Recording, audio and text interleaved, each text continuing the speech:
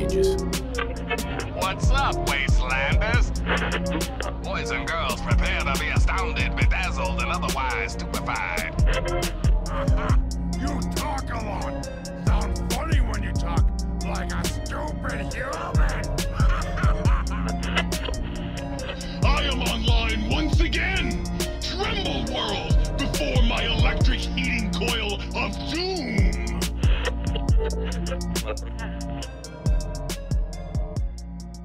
What's up, Wastelanders?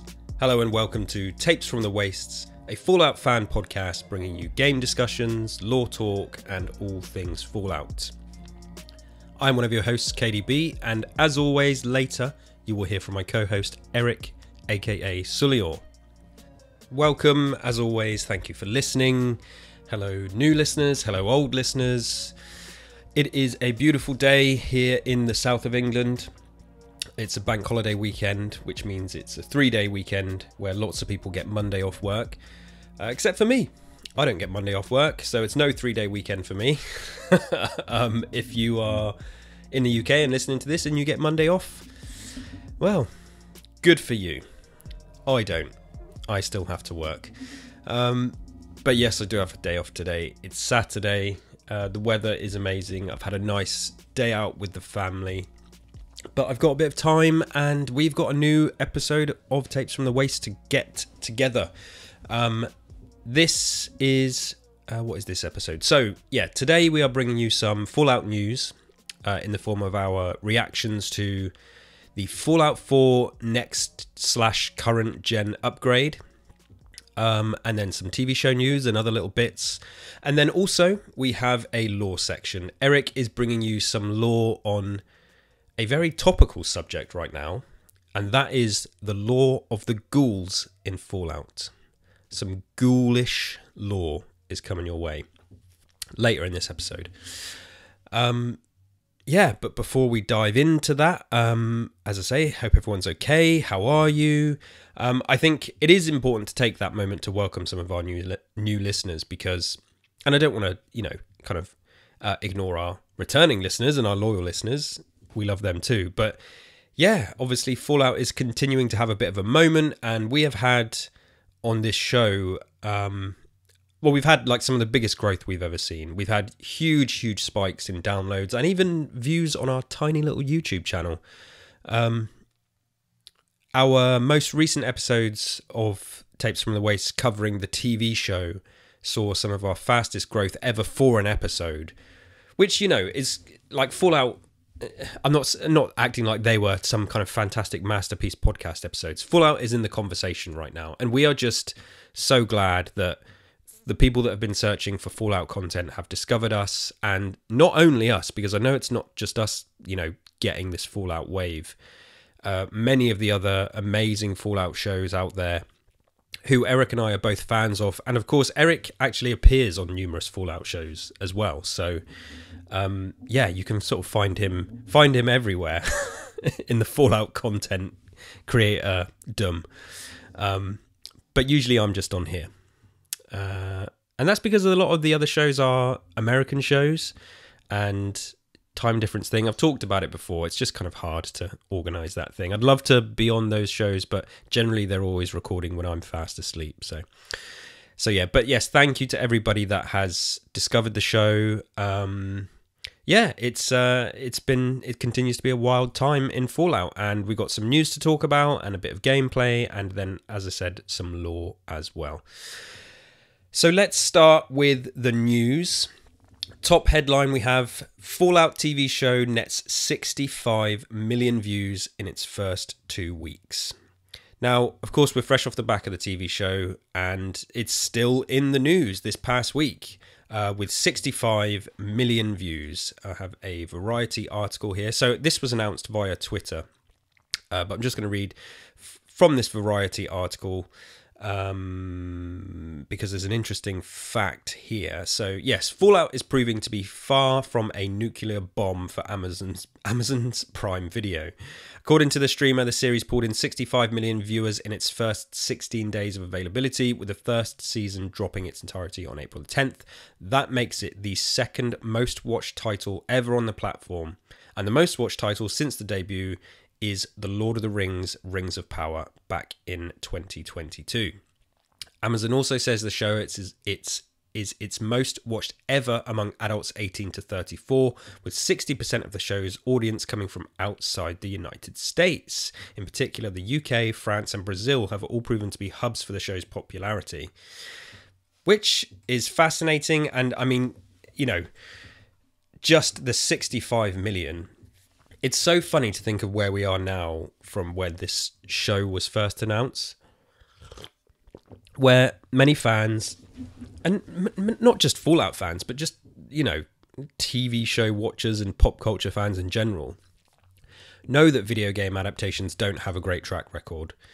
And then in more recent years, they've kind of got better, and there's a better hit ratio. You know, whether you like them or not, they're kind of proving successful and being kind of mild critical successes as well.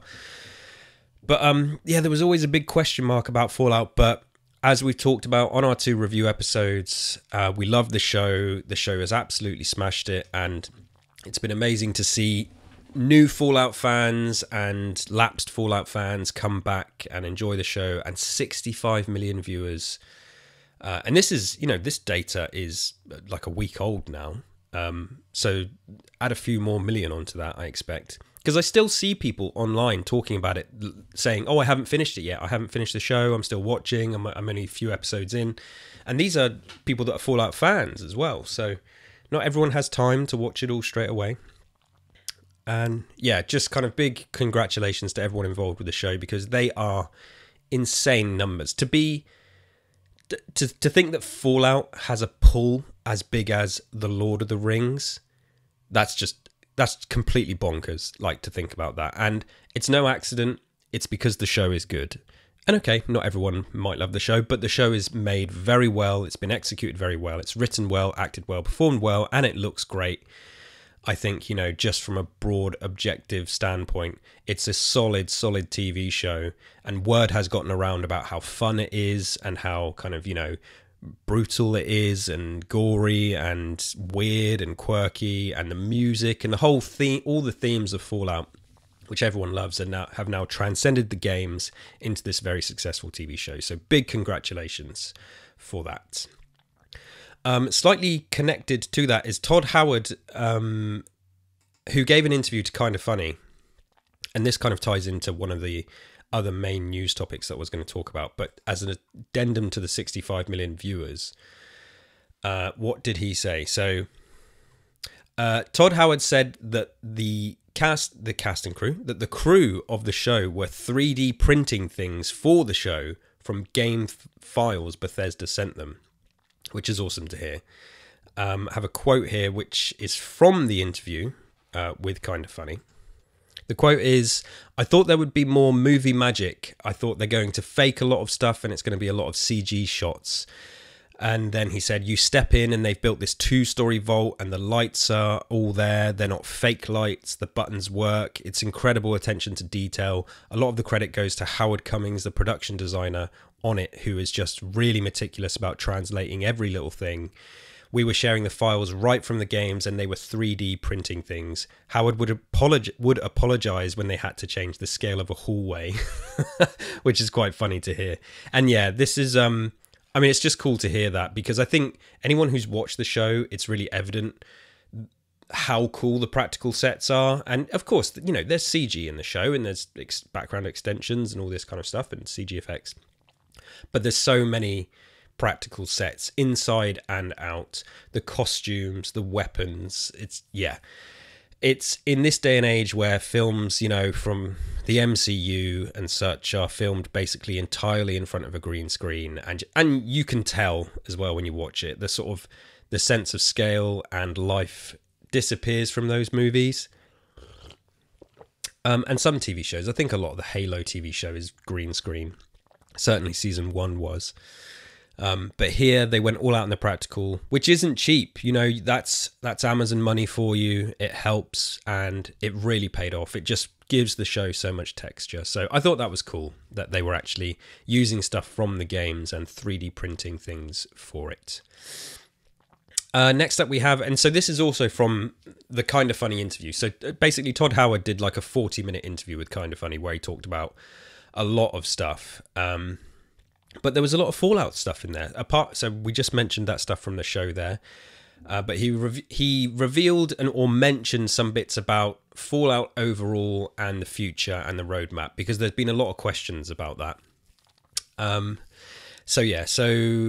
me just pull up my notes here. So yeah, when Todd Howard was asked about the future of Fallout, and I think Greg, the host, said something, had they considered like ramping it up or outsourcing the next Fallout game, or what's coming? Is there what unannounced Fallout projects are coming?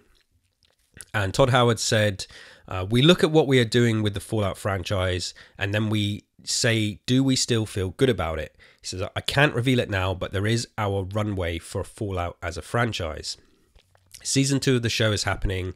We've got what we're doing on mobile, what we're doing in Fallout 76, what we're doing with this thing and this other thing. And when are these landings? And again, if I could snap my fingers and have them all out and ready, I would. But the main thing is how we deliver these at a high quality level. That is always the most important. And that's cool. Like, there's still a bit of discourse going around about how, Bethesda should have dropped Starfield and put all their resources into Fallout, which is also really annoying to hear when, in a time where everybody's been begging for new IPs, and then Bethesda do a lot for a new IP, and then people are like, oh, I don't want that new IP. I want the old thing that I love. So, yeah, I don't think they should have dropped Starfield for Fallout. But there's no reason to say or to think that they aren't now going to slightly adjust their strategy and ensure that Fallout is being looked after but being delivered properly. And that high quality is still there. And I don't think they should rush it. I really hope they don't rush anything, but that doesn't mean they can't bring in extra teams. And I'm sure Microsoft is having meetings like, look, here's a few extra million, let's get this factory pumping, get things moving. People are loving Fallout. So it's cool to hear that. I mean, we always knew, there would be more Fallout stuff in the future. We knew it was a long time away, but I think absolutely the success of the show will have accelerated whatever is coming for Fallout. Not accelerated in a rushed way, but it will have made them look at what that roadmap is and when it's happening, and ensuring that it's done properly. And Todd will want that because, although he doesn't own that IP anymore, it's his baby at the moment. And yes, I know he didn't create it, but, he's the current steward, if you like. So what are these things he's talking about? Could one of them be the Fallout 3 remaster, which has long been rumoured, remaster/remake, a New Vegas remaster, maybe a Switch port for Fallout 3? It's so weird to me that Skyrim is on the Switch, but Fallout 3 isn't, and Fallout New Vegas isn't. That's a double pack that I would buy, yesterday. But yes, I think we can assume that Fallout 5 is one of them, but that's a long way away. And yeah, it'd be interesting to see what else they do. I just don't think, we're not going to see anything next week, but I think people that were saying that the next Fallout game is, it's not going to be here in the next 10 years, it's a decade away. I don't think so. I think it will be here sooner. I think you will see something, and whether that's a spin-off or a full remake of 3, something will be here by 2030, no problem. It's only 2024. Something will be here before 2030, in my opinion. Or maybe I'm just hoping. Todd also mentioned that he sees Fallout staying set in the US rather than, seeing other locations around the world. And his reason for that was that he felt that so much of what Fallout is about the Americana and the naivete of the United States. He also was pressed again in the same interview about New Vegas and the rumours that he doesn't like New Vegas, which of course is not true. And about that he said, I do have another quote here. He said, "First I'll say Obsidian did an amazing job with New Vegas, and I'll say to everybody That's a game that we published. And I would say that Fergus, who runs Obsidian, is absolutely one of my favourite people in the video game industry. New Vegas is a very, very important game to us and our fans. We think they did an incredible job. If anything, the show is leaning into the events of New Vegas. Yeah, which people who've seen the show will understand. But go and watch that full interview with Todd on Kinda Funny, because there's, he talks a lot about Fallout, Starfield, and all things Bethesda and stuff that's going on. It really is worth watching. Yeah. Right, let's get into the big meaty item, which is the Fallout 4 next gen / current gen upgrade is here. And it's a bit of a mixed bag with some good stuff and some frankly bizarre problems, even by Bethesda's standards, which, we love them for it. So, the update is here. Let me pull up my Eurogamer article, because they had some coverage on it, which I was referring to. Yeah, Fallout 4's next-gen upgrade is here. Bugged on Series X and X, disappointing on PS5 and PC. Weirdly undercooked, despite resolution and frame rate improvements on console. So, yeah, they announced this 2 years ago now. 2 years ago, and it's finally here. To summarise, so on PC, the update introduces ultra-wide display support, but it seems to be lacking in polish, and there are visual bugs, specifically with the UI being stretched across the screen.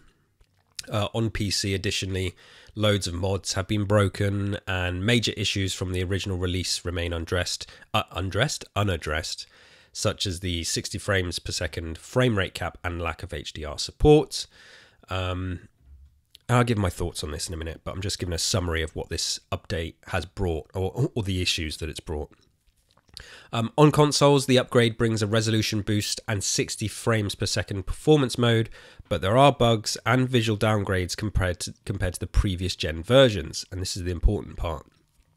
The Xbox versions are particularly affected, with the performance mode toggle not working properly and the lower visual settings. With the performance mode toggle not working properly and with lower visual settings than even the Xbox One X version. And here's a quote from the Eurogamer article. The more glaring problem, though, is that because the Xbox consoles are stuck in this performance mode, the visual settings such as foliage, object, and terrain are actually lower than what we had playing on the last gen Xbox One X version, now on the Series X. For all the build up to this big next gen patch, so to speak, the results take us one step forward and one step back. We get 4K at 60 frames per second now, but the draw distance settings are worse than what we had before. With the Xbox app upgraded, there is no way to switch back to the last gen app to restore these settings. Yeah, frustrating. What else? So yeah, obviously it's out on PS5 as well, and apparently the PlayStation 5 version fares a bit better with true 4K resolution and improved settings in 30 FPS quality mode compared to PlayStation 4 Pro version. However, on PS5, some settings fall short of PC Ultra presets, and there's more performance drops. So, there's no ray tracing, for example, which has kind of come to be expected with quality modes. And apparently on PS5, the draw distance is still quite poor, with building textures not showing up as they would on a PC with those high settings. So yeah, it's a mixed bag. My feelings on this. I have played it. I've experienced the next gen patch. I fired it up, and I will say I did notice that and I'm obviously on a Series X, I went to flick between the performance and quality mode. And for those that don't know, some people do not care about this. I know, like Eric doesn't really care. He just wants the game to not have bugs and to run smoothly, which is fine. And so do I. Like, I can enjoy, I love Starfield at 30 frames per second. It's just, yeah.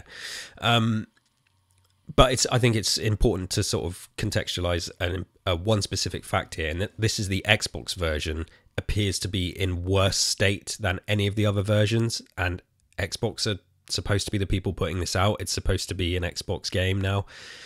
So yeah, and I fired up the Fallout 4 next gen patch, and the performance mode to me, looked great. It looked awesome. It was so super smooth, and you can tell, right away, it does look good, and it feels and runs smooth. And I spent, 2 or 3 hours, maybe 4 hours over 2 nights revisiting Fallout 4, just kind of popping some old achievements. Actually, weirdly, because the update has brought some new quests, some like mini quest lines as well, which I haven't finished yet. But so yeah, we got the technical stuff, and then we got like the content, the quests, and there was some Creation Club content as well. But what's funny is I actually went back and cleared up some stuff in Far Harbor, which I'd finished the Far Harbor quest line, but there was like a Far Harbor achievement I hadn't got, and just some other bits, locations that I hadn't visited. And I spent a lot of my time there, which is kind of ironic. But I loved dipping back into Fallout 4, and I had so much fun.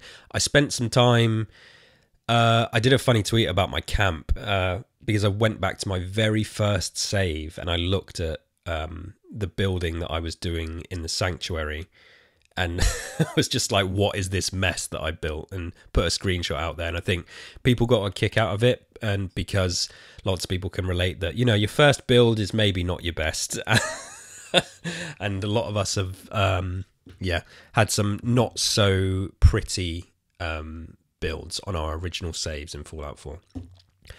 But I did notice that, okay, it looks great, and I thought, oh cool, let's check the quality mode, because from my personal preference, I've said this before on other shows that I do love high frame rates and smooth performances in games and stuff. But the 30 FPS filmic look, it's not a killer for me. I happily will play. I played Dead Space Remake, Alan Wake 2, all on 30 FPS, because usually with the 30 FPS, which is what's known as a quality mode, you're supposed to get, better fidelity, so a higher resolution, sometimes better lighting, ray tracing, foliage, textures, nothing hugely extravagant, but just some little bit of extra depth that you don't get with the performance mode, which instead gives you the higher frame rate instead, and it just runs smoother. And so I was like, oh, this does look really smooth, and I'm gonna, I'm enjoying this, but I'm gonna check out the quality mode and see how it pops in that sense. And I did notice straight away that it's not there.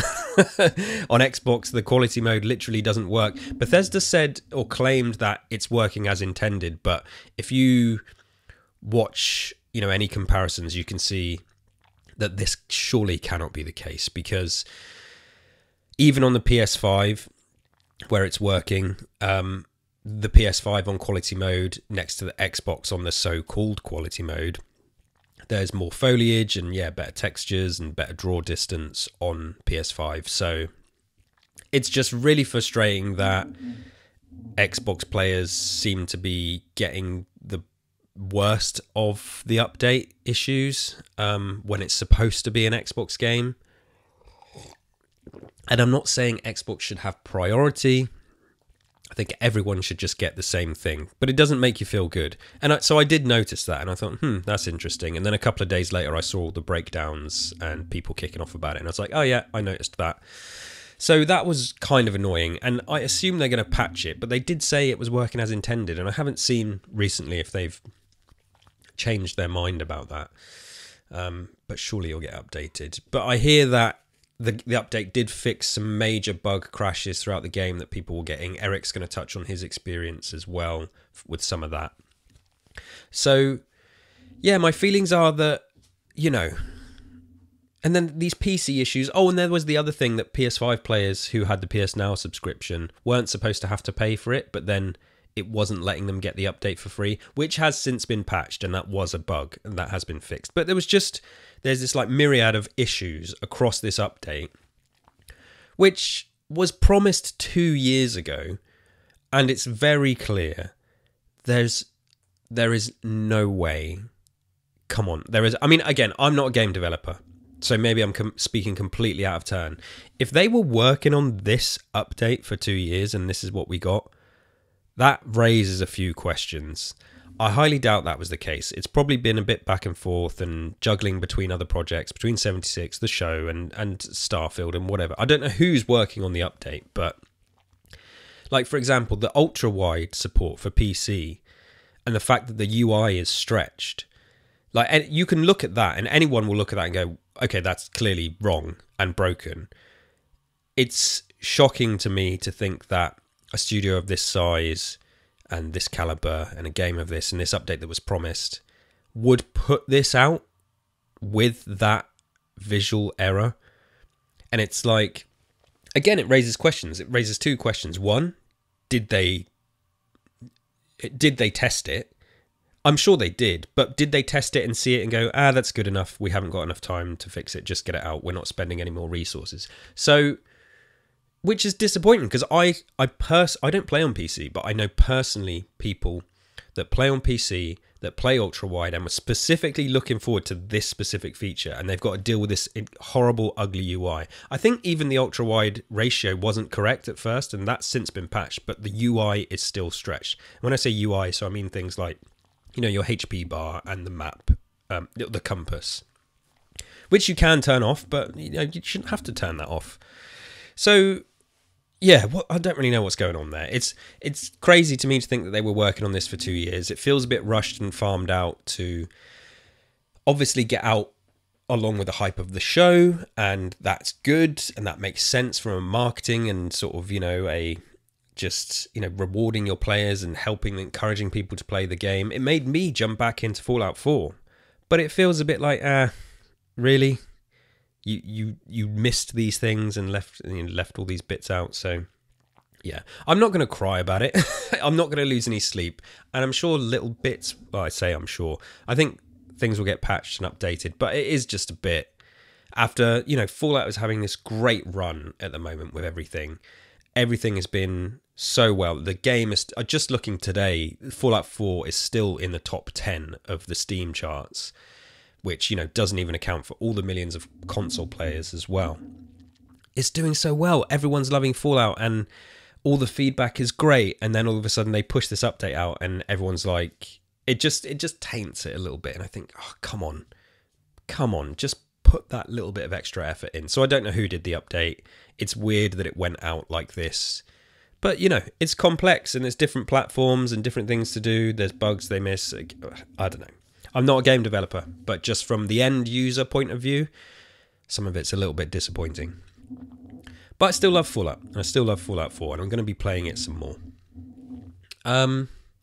Yeah, that's kind of it for the news. I'm going to hand over to Eric shortly. I just wanted to, again, quickly touch on a little bit more gameplay. So, as I said, I've been playing Fallout 4, but did I mention this on the show last time? I don't know if I touched on this on the TV show episodes we did, but I've been playing Fallout Shelter, which is also amazing. And Fallout Shelter got a huge update where they've effectively brought, I don't want to say the entire storyline of the show, but they brought new characters from the show. So the leads and even supporting characters. We've got the snake oil salesman and we've got Marjune. And then we've got the lead characters, Lucy the Ghoul and Maximus. But then to get each of these characters... Oh, there's also Snip as well, which is the Mr. Handy from the show, voiced by Matt Berry.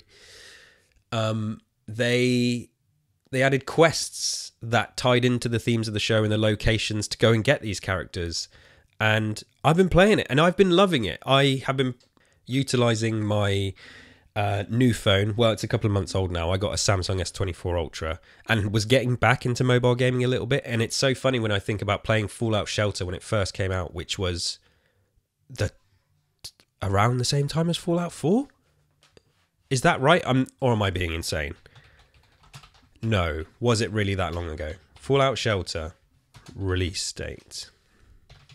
There's people screaming at me. Yeah, 14th of June 2015. That's right. They released Fallout Shelter when they announced Fallout 4, right? They were like, it's available now or available tomorrow or something. Yeah, I've been playing Fallout Shelter. Well, I haven't been playing it for 10 years.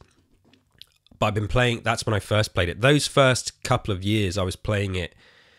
And we've got a Fallout Shelter episode, but, you know, lest I forget. If you like Fallout Shelter, go and listen to our a retrospective episode covering that, featuring Andrew from the Fallout feed, who's probably the biggest Shelter fan out there. Yeah, I used to play it on the train all the time, and I played it on my phone, my iPad, and then it came to Switch and Xbox. I played it on all the platforms and loved it. And then, but I re-picked it up because I was excited about the show and using my phone for mobile gaming a bit more. And then this update came to Fallout Shelter, and it's just so cool to see. All right, okay, you can't get loads into 76 and stuff, and there isn't a new Fallout 5 yet because, 76 takes a bit more resources and all that. But Fallout Shelter was a really good way to kind of, do that cross-media stuff, and I loved it. I've had so much fun with Fallout Shelter, and apparently, what was it I read the other day? Fallout Shelter, I think it made like loads of money. Yeah, so gamesindustry.biz. I saw this shared by Jez Corden from Windows Central, but he shared an article from gamesindustry.biz. Fallout Shelter's daily revenue rockets to $80,000 after the TV show debut. And there's this chart here which shows the revenue made and the downloads from Fallout Shelter from like April 9th to April 13th, or a bit further on than that. I might be reading that graph wrong. Downloads up 346%, revenue up 232%. So it was making money already. But yeah, now it's, as recently as the 1st of May, which is just a few days ago, this little mobile game raking in 80 grand a day. That's not nothing money to Bethesda, to Xbox, to have that ticking over and numbers like that coming in every day. And of course, that's not going to last forever, but that's a huge injection of cash for, I guess, minimal production.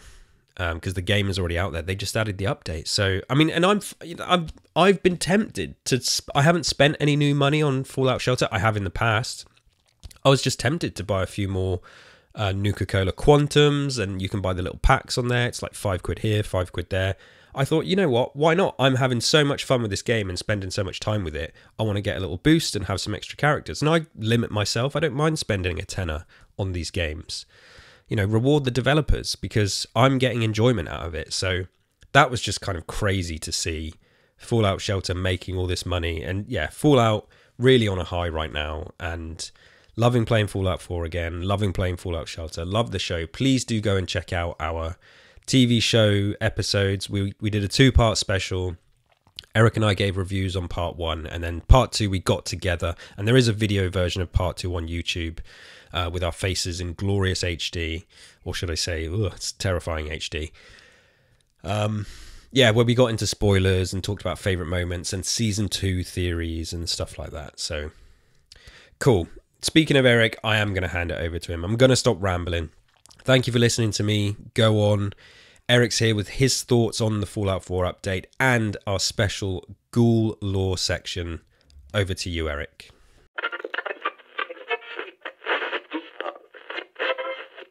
Thank you so much, Kelsey. And yeah, I'm going to be doing a lore segment today. This one is going to be on ghouls. We are left with a few questions about the nature of ghouls in the TV show. And, I mean, they kind of gave us a little bit of an answer to one of the mysteries that have been surrounding ghouls for a long time. But before we get to that, I wanted to go over my gameplay. So, as you guys have probably heard, I've been playing a lot of Fallout 3 with the good people at the Fallout feed. And I just wrapped up Point Lookout. It's my first time playing Point Lookout, and it was definitely an experience. I had a lot of fun with it. It was a little challenging, so I'm glad that Jess put this at the end of the round table. But it was definitely a good time. And I'm going to be doing Broken Steel here pretty soon, so I'm going to be trying to stream some of that this weekend and Depends on how long it is, maybe next weekend as well. But in other news, the Fallout 4 update hit us. It was a long time coming.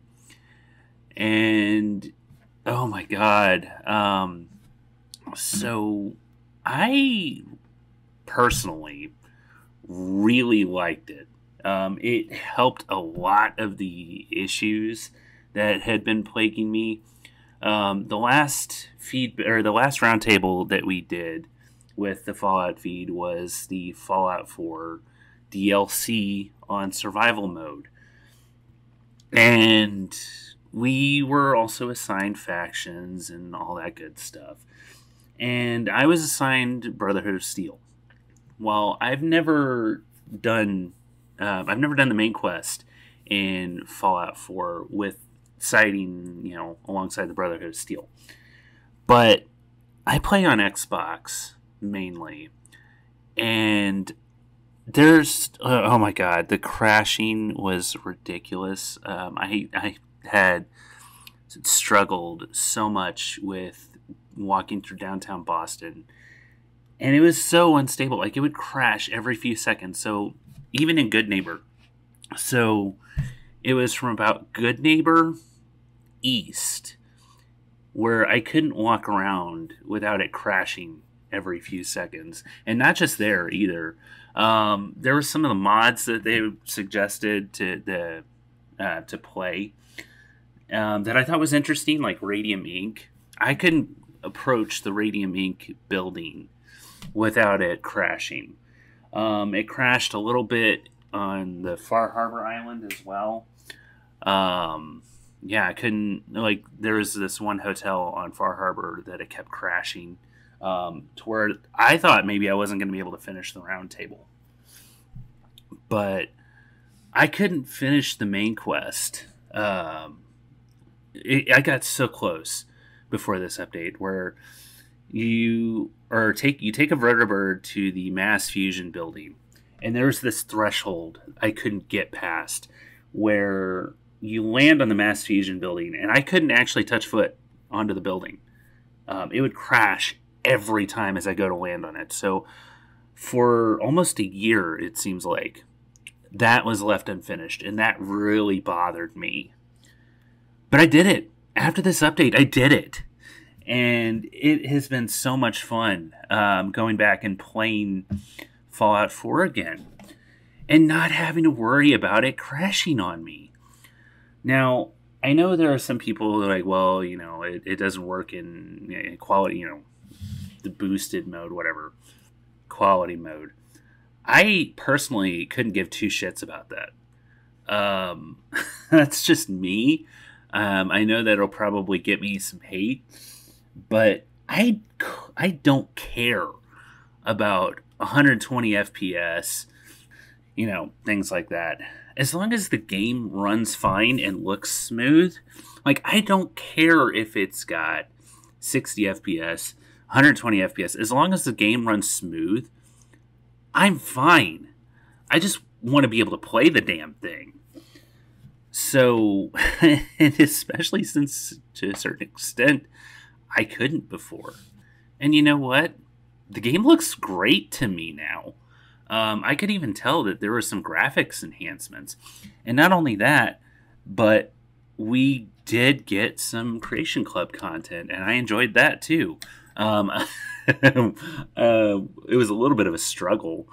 I did the quest where you hunt down the Enclave. And so you find where they're at. You follow a tracker, and you find where there's a group of them. And there was one that was so fucking hard. He was so tough. It was this Enclave that was in power armor.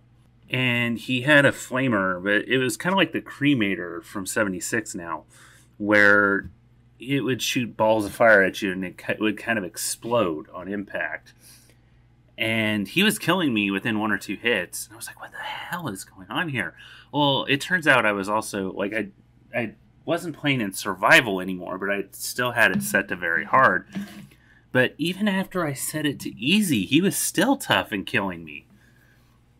So, yeah, eventually I got lucky and I killed him. And then it directs you to a base in the glowing sea after you deal with a terminal there.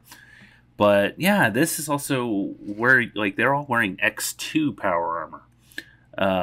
Which I don't know if that was in the game before that. So, yeah, thank you, Bethesda. I've been having a lot of fun with it. Again, I'm not an FPS snob, but I'm sorry if that offends some people.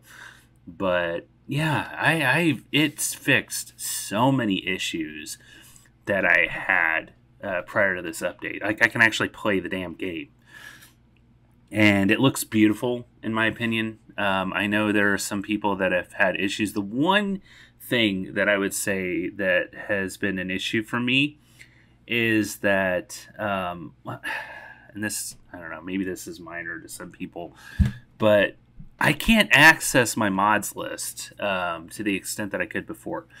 I saved and favorited so many mods that I thought I might use beforehand. And it only shows about 8 or 10 of my mods that I had before. And also, I can't access the ones that I had through Bethesda.net. I don't know why they're not showing up, and some of them just don't work. Madrock made the game freeze. I could download it, but it made the game freeze.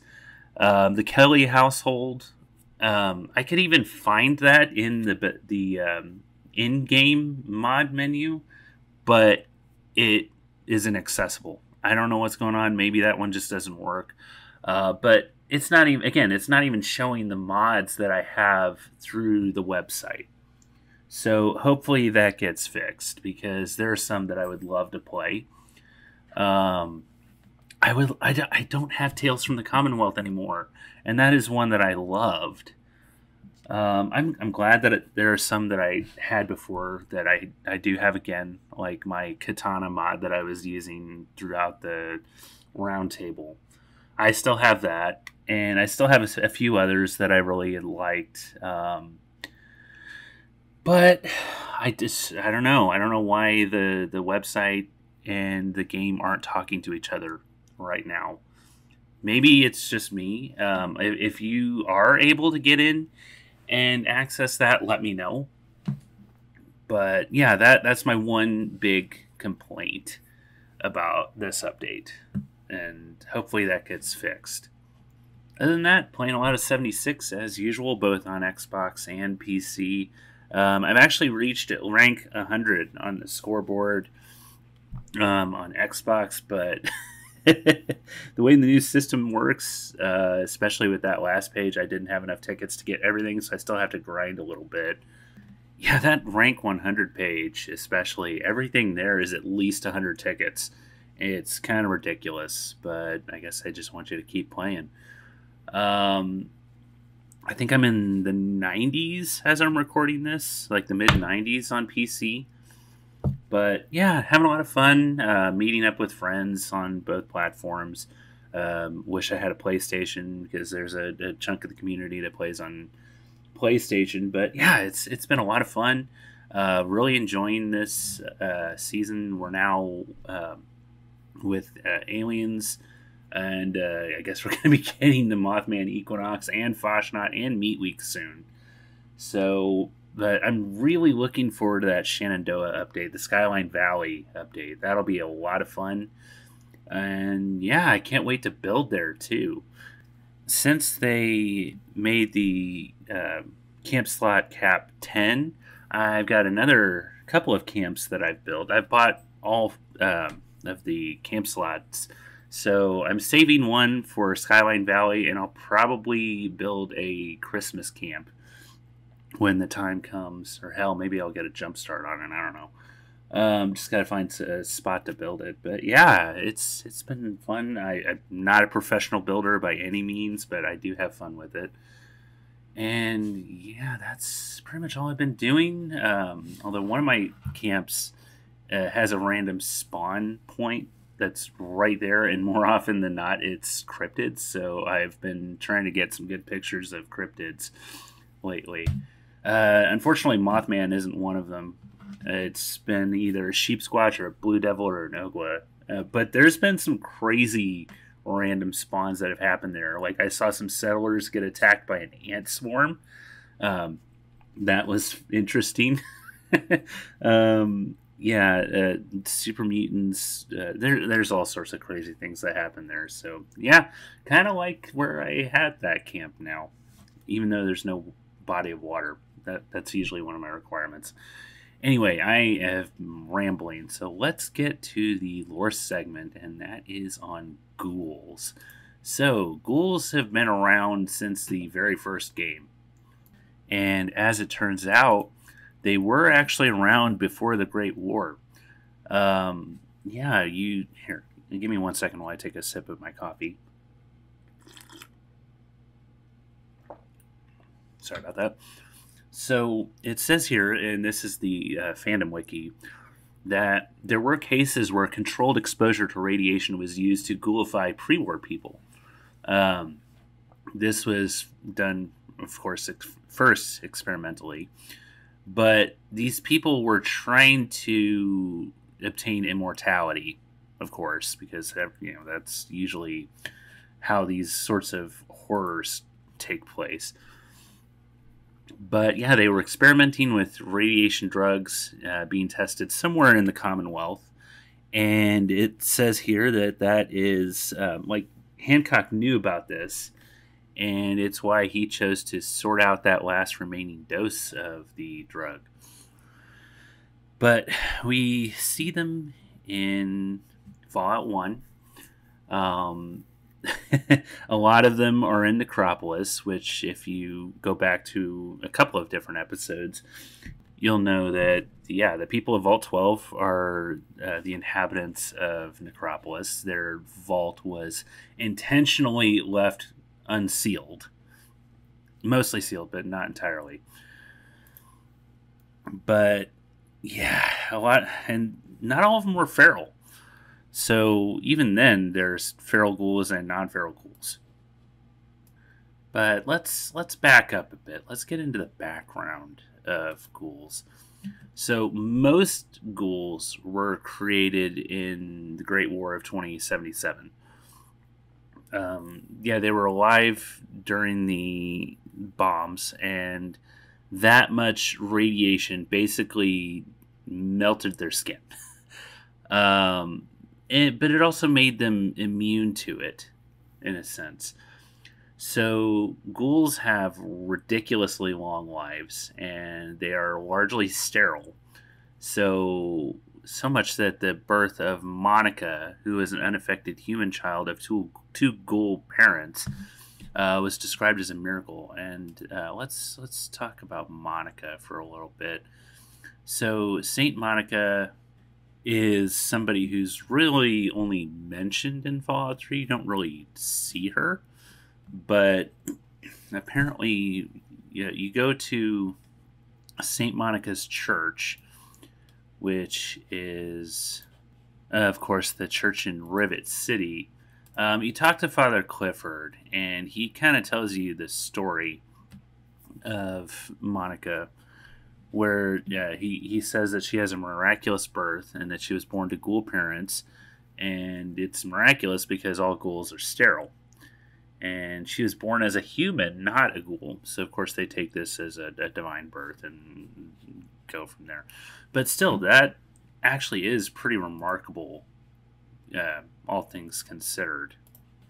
Now, according to the Fandom Wiki site, the unnaturally long lifespan of a ghoul is also due to a mutation within the autonomic nervous system of certain individuals following exposure to specific combinations of ionizing radiation with wavelengths below 10 picometers, which is basically gamma radiation. So, the mutation in response to gamma radiation that produces ghouls disrupts the normal process of decay in the neurotransmitters along the spinal cord. So that has also kind of been a question as to how does the radiation determine, like what determines who becomes a ghoul and who just dies. So maybe this is something like maybe it's something with the person, maybe it's, you know, how much radiation they get. Yeah, that's always kind of been a mystery. And who knows? Maybe we'll learn the answer to that. Maybe we won't. Bethesda likes to keep their mysteries close to the vest with some things. This is an example of that. So here's a bit more here. So high levels of radiation are a crucial factor, but radiation poisoning, easy for me to say, typically results in death rather than ghoulification. There are two primary ways in which ghouls can develop from a human. So there's irradiation and the gradual transformation. And the Fandom Wiki site actually has a picture, an animated picture of somebody who starts out normal and then just decays into a ghoul. It's actually kind of cool to watch. So yeah, they basically look like they get burned and then just slowly decay. Exposed muscle and flaking skin happens. Damaged connective tissue characterized by the absence of nose and ears. Although you do see ghouls that have noses. Somebody posted a picture of, like, a side-by-side picture of this on Twitter. I can't remember who it was. I want to say it was Ranger Houston. But I never really thought about that before. But yeah, 9 times out of 10, ghouls do not have noses. It also says here that maybe another factor is how close they are to ground zero, to where the actual bomb hit. But you suffer burns and thermal radiation and survive somehow, miraculously. But transformation is typically faster and substantially more traumatic for the victim, and results in generally much more horrifying experience with exposed bone, asymmetric deformations, and extensive unhealed wounds. Yeah, it sounds terrifying. It also says here that ghoulification is possible post-Great War. There's an example they bring up here in the Fandom Wiki page. It's Camp Searchlight, which is in Fallout New Vegas. And it's a place that you can go and visit. It is in the area pretty close to where Caesar's Legion is. So, yeah, I'm sure you can find a map that'll show you where it is. I guess the attack that happened there turned most of the people into ghouls. But it also emphasizes the fact that the nature of the transformation may lead to mental problems. So the trauma of transformation, which I can't even imagine what that's like, can cause a mental breakdown, which may also be one of the factors as to who goes feral and who doesn't. There's also a couple of pre-war ghouls that are seen in the games. One is in Fallout 4 with Eddie Winter, who is the main antagonist for Nick Valentine. There's a whole story behind him. Go play Fallout 4, and the more you deal with Nick Valentine, the more you'll hear about that. And then there's also Desmond Lockhart, who is one of the main characters in the Point Lookout DLC that I was talking about at the beginning of this segment. Total asshat. Go listen to my feedbacks with the Fallout feed if you want to hear me talk about Desmond. Yeah, he's a total jackass.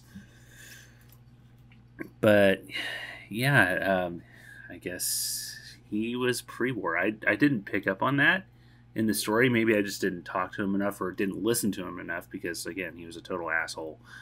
But both people saw the inevitability of the Great War and wanted to do what they could to survive it. So they became ghouls.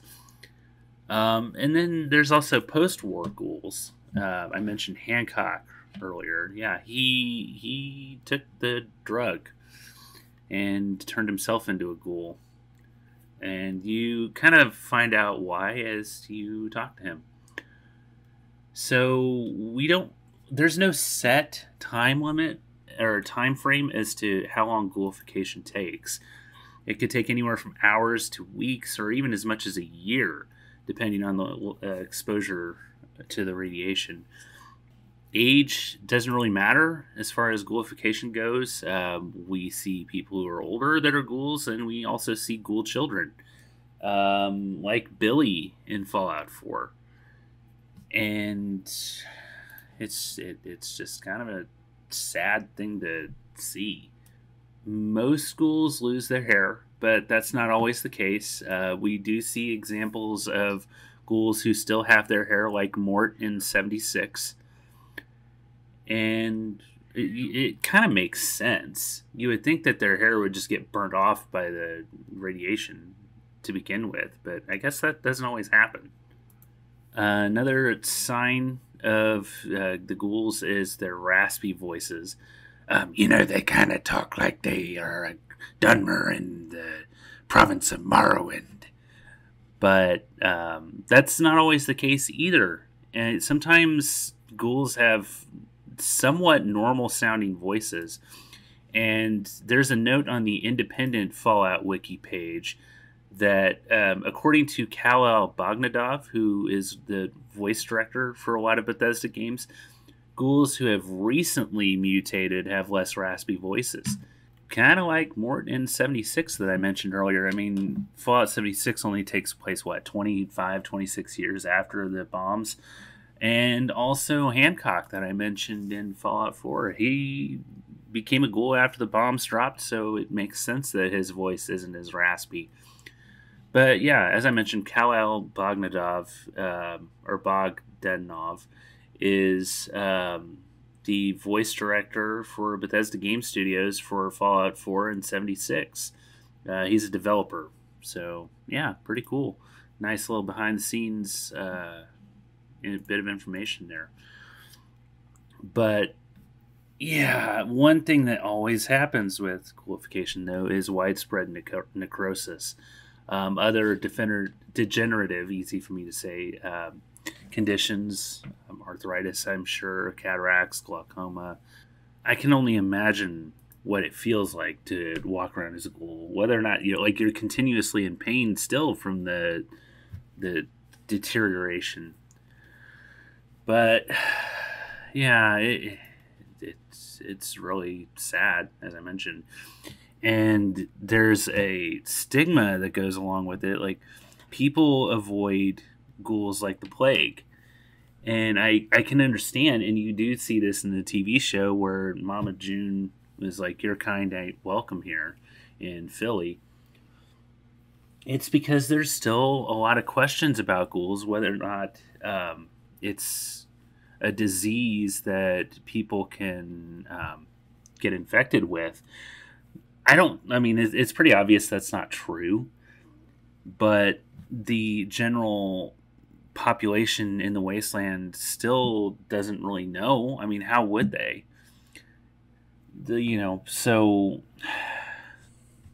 that's why people like Three Dog are trying to get the word out that, hey, ghouls are people too. They're not monsters. They're not brainless. And unless they are feral, then yeah, they are brainless monsters. So kill them, as many as you damn well please. But that's not always the case. But people are so terrified of ghouls for a number of reasons that they usually just get killed on sight without any question. Like, hey, are you sane? But they kind of have the same needs as any other person. They need to eat. They need to drink. But they can go for long periods of time without it. Billy was in a refrigerator for 210 years. So, I guess they don't need food, water, or air for as much as a person, but they do eat and drink. It is kind of funny, though. You do see some examples of non-human ghouls in the Wasteland. Like, you see ghoulorillas in Fallout 4. You see Ruzga, which is a bear in Point Lookout, which I need to go find that because I didn't know that was there. I need to go find Ruzga. You find a wolf known as the Beast of Beckley, which is another one that I haven't met personally, but I do know it exists. You find a ghoul Yaogwai in Fallout 4 occasionally, which I, again, didn't know that was a thing until one of my recent hangouts with the Gato pub. That was interesting. And yeah, you do see a few animals from time to time. There's legends of ghoul blue whales. You hear people talk about that. But the biggest question surrounding ghouls is whether or not, all go feral, and if not, what keeps them sane. And we did get some hints about this in the TV show, and I don't know, there's the factor of how much radiation has people, maybe that's part of it. I don't know if that's true either, because we do see sane glowing ones like Jason Bright in Fallout New Vegas. And so, I can't imagine how much radiation glowing ones have taken in, but yet Jason was sane, and maybe that's because he felt like he had something to live for. With the trip to the moon, or wherever the hell it's been a while since I played New Vegas, but yeah, maybe it's just something to focus on and dedicate your life to that keeps you sane. We see in the Fallout TV show that some of the ghouls were repeating their name and that kind of helped them stay sane for a while. But that was only temporary. We see Bob go feral, or he gets killed before he goes feral, but he's heading that way. He's in the process of turning. Martha kept repeating her name, but she had gone feral. So what is it that keeps a ghoul sane? And if it is only a matter of time, how do they prolong that? So we see the ghoul taking a drug that it's assumed that that's what keeps him sane.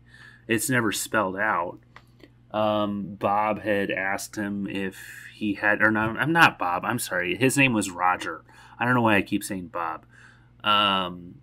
Roger was asking him if he had any more of the drug, and the ghoul said he was fresh out. So, is that drug what's actually keeping him sane? Again, it's strongly implied, but it's never spelled out, and it's kind of shown that the drug can be used a few different ways.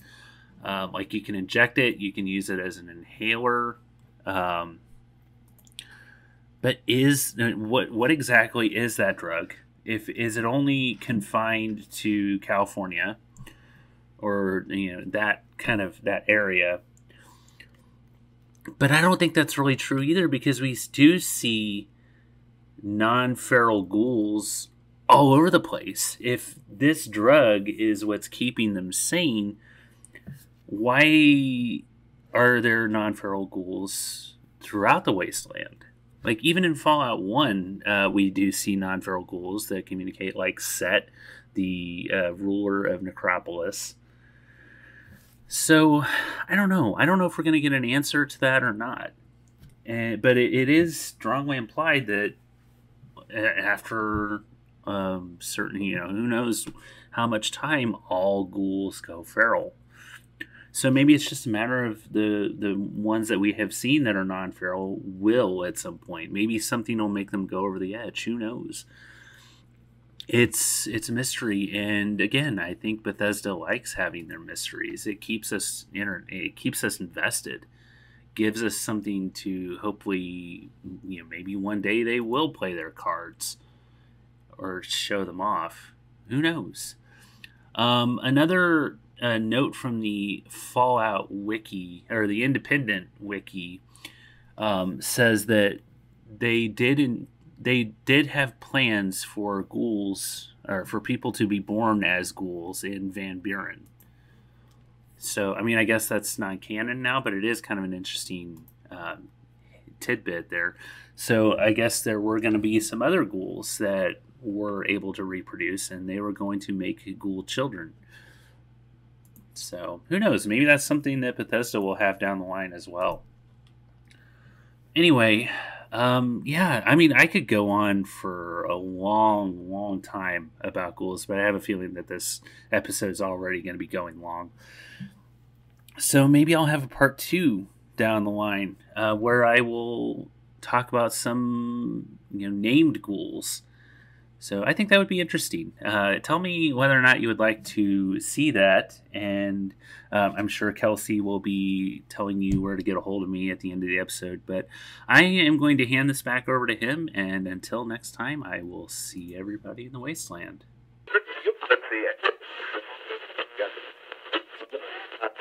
Thanks, as always, to Eric for his contribution to Tapes from the Wastes. Always bringing the lore. He is definitely the lore master. Check out his other shows if you haven't already. He has an Elder Scrolls lore podcast called Tamrielic Adventures, and Nintendo, which is a Nintendo podcast, or Super Nintendo as it's called now, which he hasn't done for a little while, but it's still there. And of course, Starfield Sandwich, which I'm on as well. Yeah, Eric is always bringing the lore and does it so well. He has quite a soothing voice. I don't know if you've noticed that. So hopefully you learned something about ghouls, and that's not going to be the end of Ghoul Lore. There will be some more to come. We are also considering for the follow-up episode to this. I can't even speak properly today. We've got some more lore coming, and it's going to, again, be something that ties back into the show. I'm not going to spoil it just yet, but we thought, let's do ghouls, because they were a big feature of the show. And there's something else that was a big feature of the show, which we're going to focus on for the next lore segment. So do stay tuned for that. Yeah, that's about it. I mean, again, thank you for listening. If you like the show, please do rate us on Spotify, leave a review on Apple Podcasts. Google Podcasts is obviously dead and going away. Subscribe to the YouTube channel. Tell your friends, tell your parents, everybody. And go and check out the other amazing Fallout shows out there as well. Come and follow us on Twitter. We are still on there for now, even though it's a bit of a very up and down website. We are at TFTW Pod. I'm going to do that again. We are on Twitter at TFTW Pod. I've had a busy day. Yes, come and follow us individually. I am K_D_B_, and Eric is at ENGold08. Links in the descriptions to all the other shows and everything we do. We'd love to talk Fallout with you. Eric is basically playing Fallout 76 nearly every single day. And he welcomes people to join him, so please do that. He's been streaming as well. Yeah, he's if you want to jump into 76 with somebody to play with, he's your man. So go find him on there and reach out to him on Twitter as well. And yes, thank you everyone for listening. We will be back again with another episode very, very soon. Until then, stay safe out there, Wanderers.